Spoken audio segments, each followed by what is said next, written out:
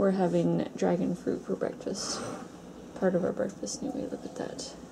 Oh, that is beautiful, isn't it? Locations in the warning include but are not limited to Pepekeo, Papaiko, Pokoa, Mountain View, Laupahoihoi, Keau, Kapulo, Honolulu, Hawaiian Paradise Park. A flash flood warning means flash flooding is imminent or occurring in streams, roads, and low-lying areas. Move to higher ground now. Do not cross fast-flowing or rising water in your vehicle or on foot. Turn around, don't drown.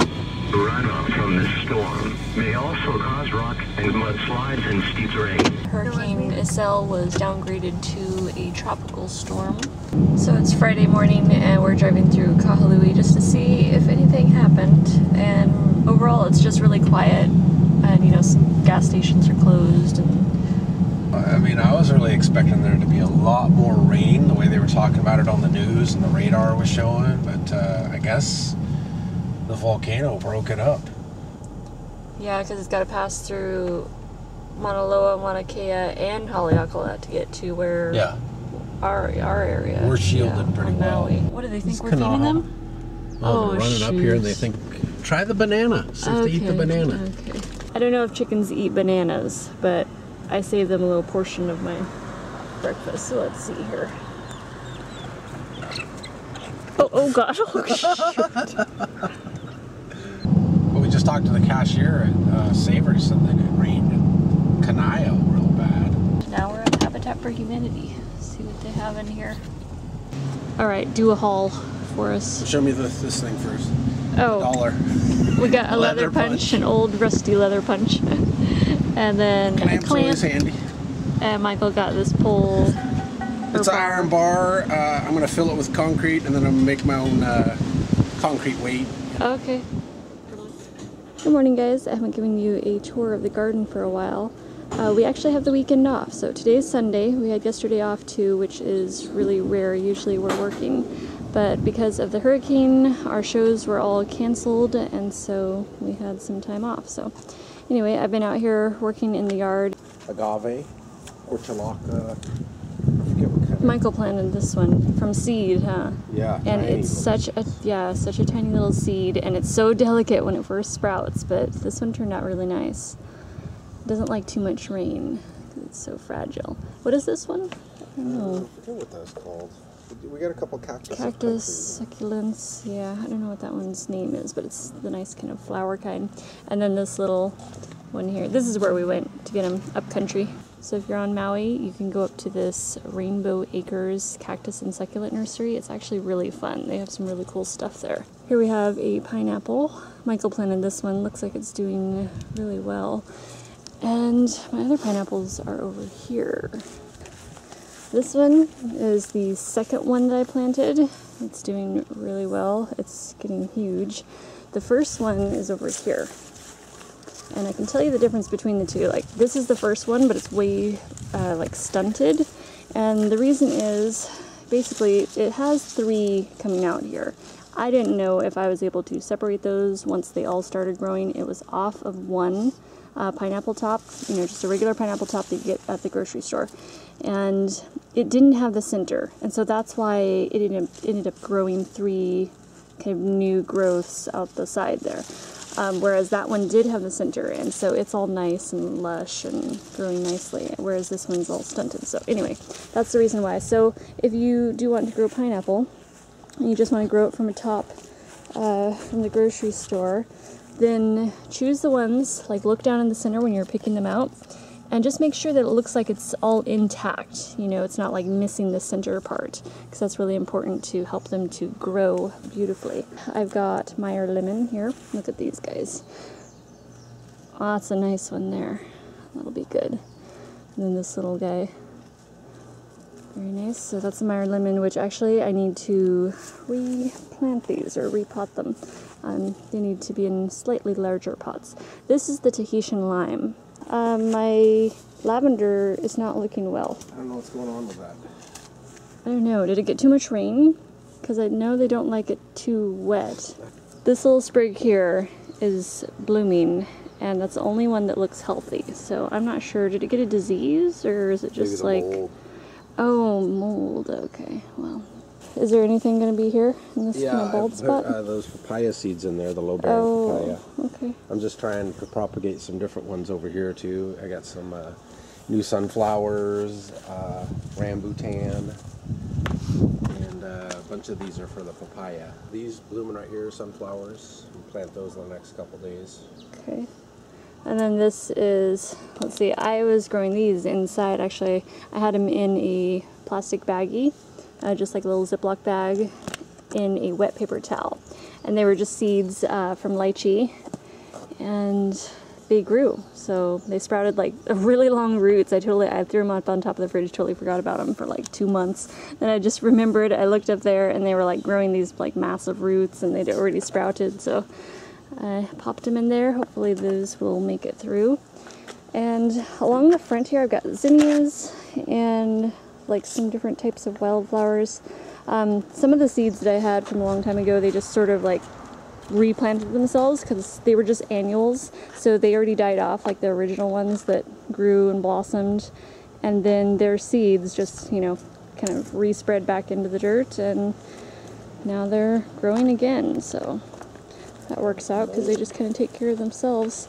Oh, I've got my, I almost said Miss All American Beauty. No, my rose. This is the Double Delight. It kind of has a strawberries and cream sort of look to it. Look in there. How pretty is that?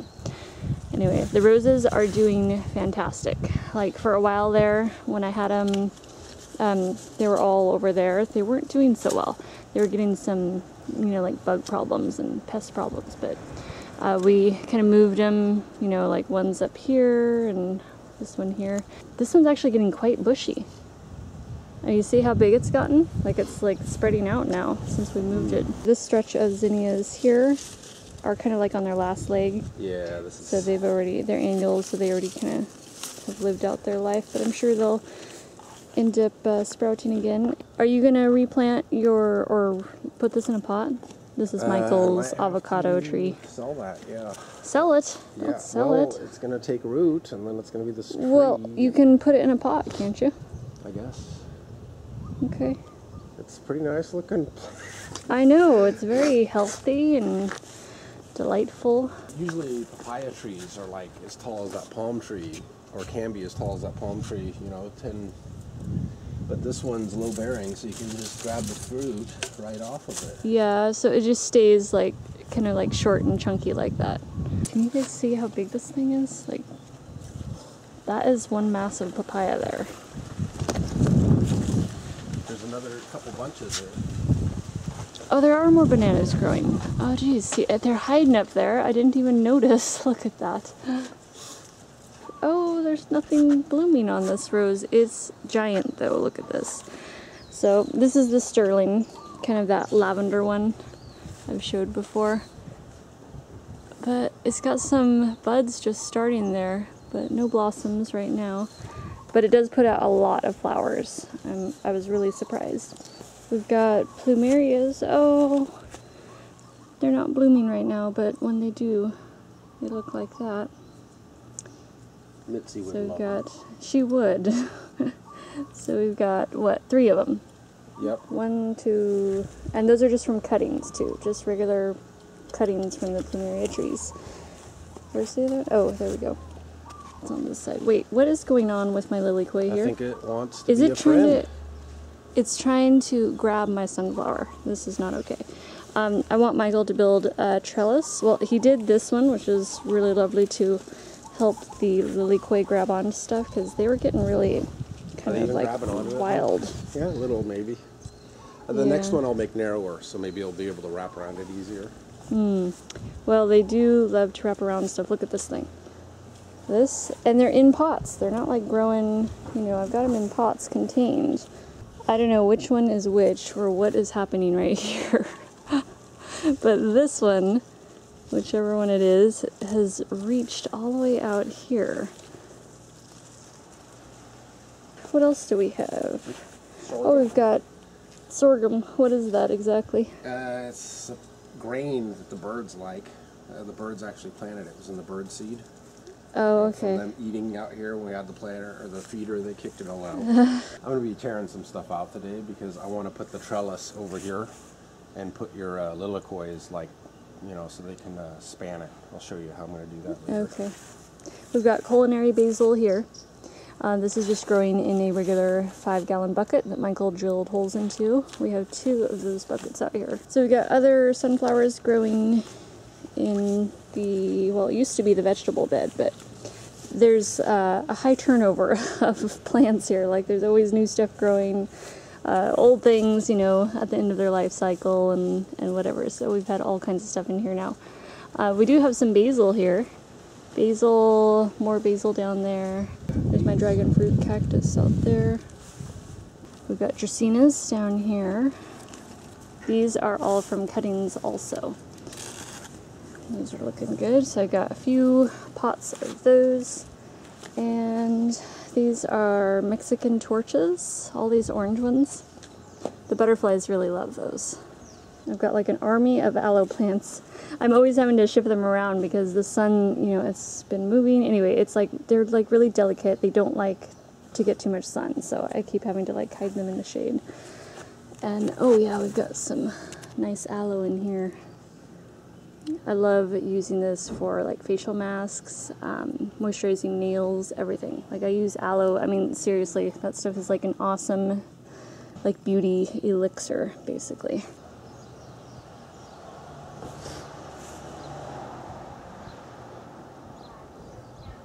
Pretty good job for your first garden, huh? Our first garden. Our first garden. Yeah.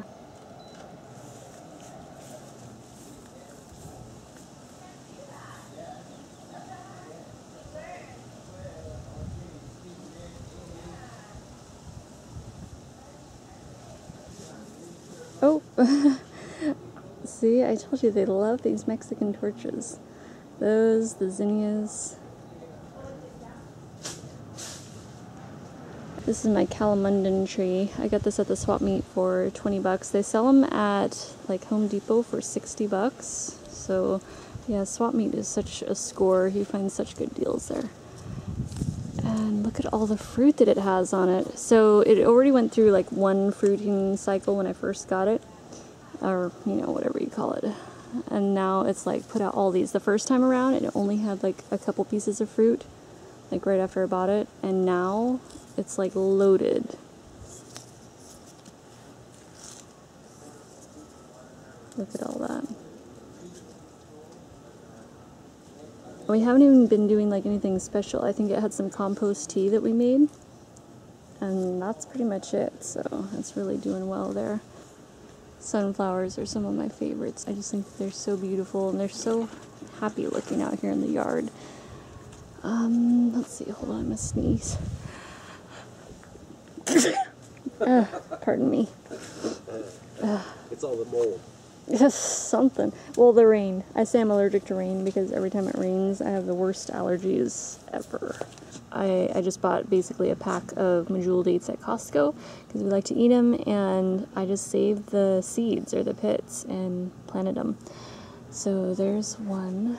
I got another one in that pot. So we got a little date tree there, another little date palm there starting. I almost forgot this cacao. So I've got 5 cacao trees. This one's doing really well. So it looks good. Its leaves for the most part look pretty healthy. And it's got a little bit of shade, but it's kind of in the sun, I guess, quite a bit. But there's a little bit of bug damage there. Overall, it looks good. And as long as the new growth is healthy, then that's a good thing. And we have another agave there. So we've got one in there, one here. Yep, right there. What is that? A Japanese beetle? Yep. It's trying to hide. Look, it's trying to look all inconspicuous. Like it wasn't me. I didn't eat your roses. Maybe it thinks it's all like, you know, camouflage. Maybe. Kind of cute. They're cute. The babies are even cuter. Oh, it's mad. They're strong. Feel that. Well, I'm sure. Pushing on you. yeah, it's pushing. Jewel scarab. Is that a scarab of some kind? Maybe. Here, put it on. Should I wear it as a brooch? No, a brooch. Wear it as a brooch. What are they called? Brooch? Brooch. Brooch. Oh, the wind is picking up. Alright, so that is our garden tour for today. And I do have to go out and run some errands. I'm working on a couple projects this morning. So what time would you like to go out? Let's head out. Okay. Alright, now we're on our way to Costco. I'm gonna get some quinoa salad and what else are we getting? Just some other miscellaneous stuff. Might get a coffee too. Get a coffee. Here's what we're getting at Costco. I just don't I'll want show you to guys when we get home, I guess. We're going to Sally Beauty. 7. Here we go. 8A. Light ash. I'm just gonna get 2 of them because there's only 2. So. Okay, got my nail polish remover. My 8A Wella hair dye. Okay, now we go home. Hey guys, so we just got home from Costco and here's what we got. We got artichokes, Brussels sprouts, 2 of my favorite vegetables right there. I love those. And then this quinoa salad. This stuff is so good. I get it every once in a while. It has quinoa, cucumber, tomatoes, mung beans, red bell pepper, brown rice, kale, cilantro, red lentil, and then it's like seasoned with vinegar and salt and spices. So yummy. And then berries. We've got blackberries, strawberries, blueberries, and then back here, this is just like a little treat. We're pretty good about not overdoing the treats, you know, like sugar-wise, but every once in a while you gotta treat yourself. So this is pomegranate with chia seeds covered in dark chocolate. They're actually giving these out as samples, so yeah, they hooked Michael and I. We tasted it and we're like, okay, we gotta get those.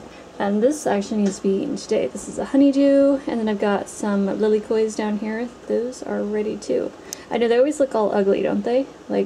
But that means that they're ready to eat. When they get kind of like wrinkly, they're like perfect inside. When I woke up this morning, it was on the floor next to the bed, like on my side of the bed. It freaked me out.